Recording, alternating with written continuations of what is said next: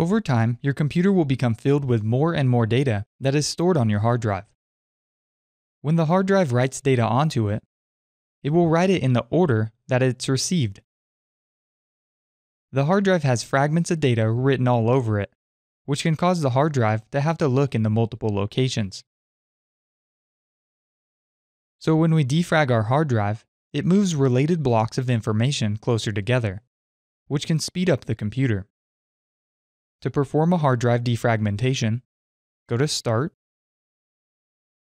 All Programs, Accessories, System Tools, and then Disk Defragmenter.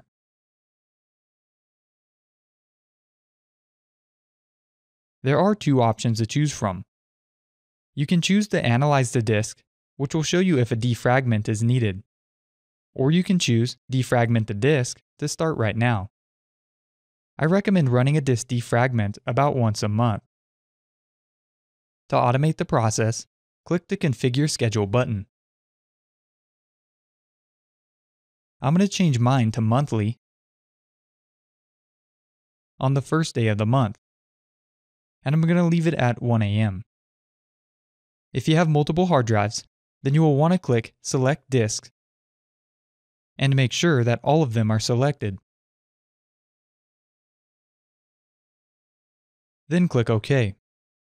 Now you can close the program and your hard drive will be automatically defragmented.